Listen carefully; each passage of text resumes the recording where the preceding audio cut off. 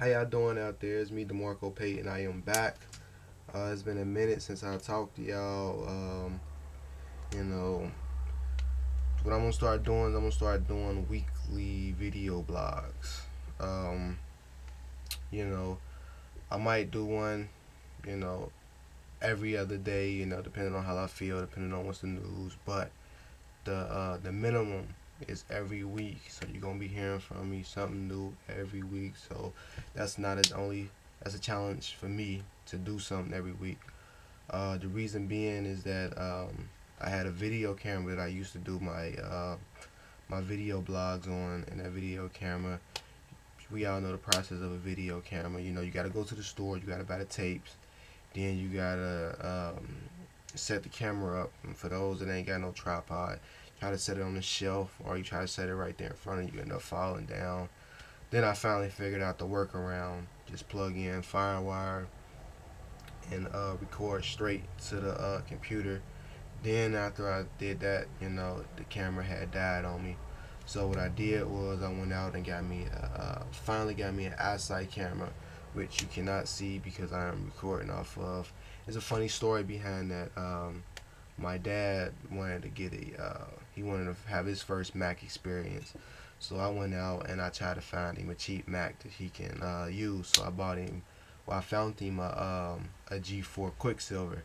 And we went out to the guy house to go look at it. And this guy, he said he did video production. I do video production. I work at a school. I have my mini Mac, and I work at a school that has a lab set up. It has 3 G5s, an 8-core, and 4 Quicksilvers. So we start talking and start sharing our experiences and stuff like that, our different projects we done. And he took me upstairs and showed me his 8-core setup, and he had an eyesight camera. And I asked him, like, where did you get that eyesight camera? I've been looking for one of those for some months now, so I can start doing my podcast and my video blogs. And he looked at me and was like, you want it, you can have it, I don't use it no more. So I got me a new eyesight, for free 99. So I'm very thankful, very grateful for that. And projects in the way that I've been doing. Whew, I got a lot of projects. The big project is kind of a secret project that I've been working on. It is I signed on a contract to Giant Media Productions. I don't know they have a TV show out, The Spotlight. I don't know you guys can catch that. Go to Google, type in Spotlight. Very big in Cincinnati. So I signed on to do a editing deal with them.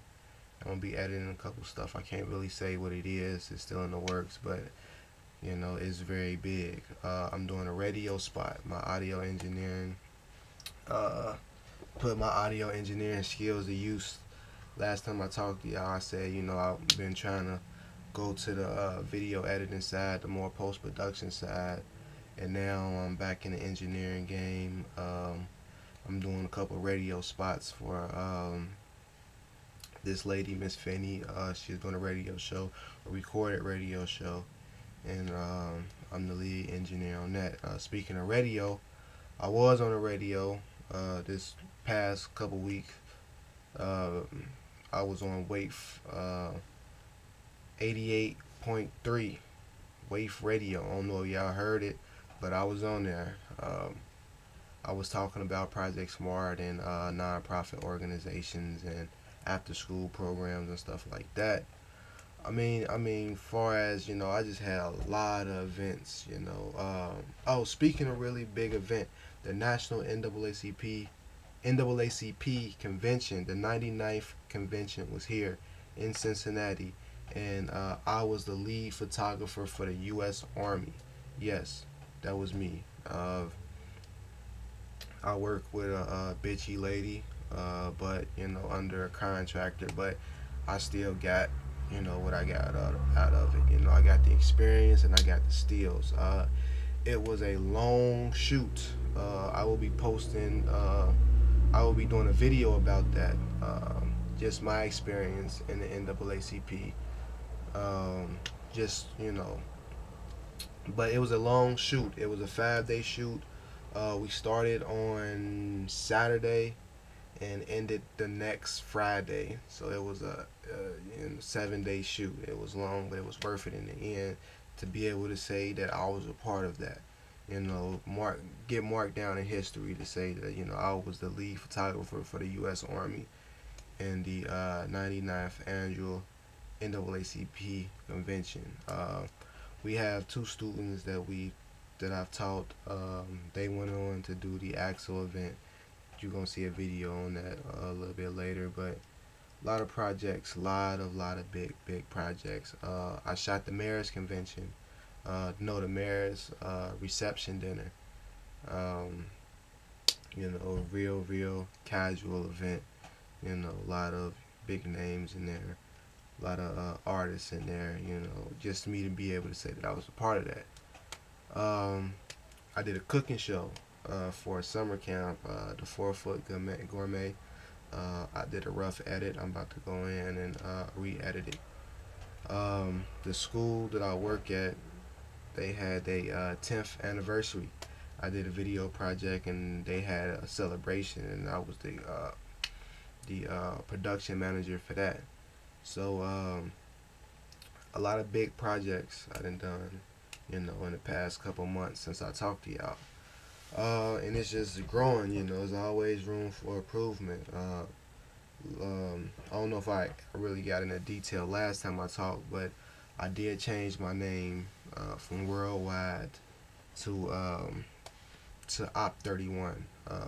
Worldwide was something dear to me because when I speak of a name, I always want to have a name where it means not only something to me, but it means something that somebody can just easily catch on to. And worldwide was self-explanatory. I wanted my work to be worldwide, but 50,000 other people had that same vision too. So I'm like, I'm trying to be original here. So I went back to the drawing board and I came up with OP31, but it was originally 31, just 3-1. That stands for 3 missions, 1 vision. I do audio, video, and photography.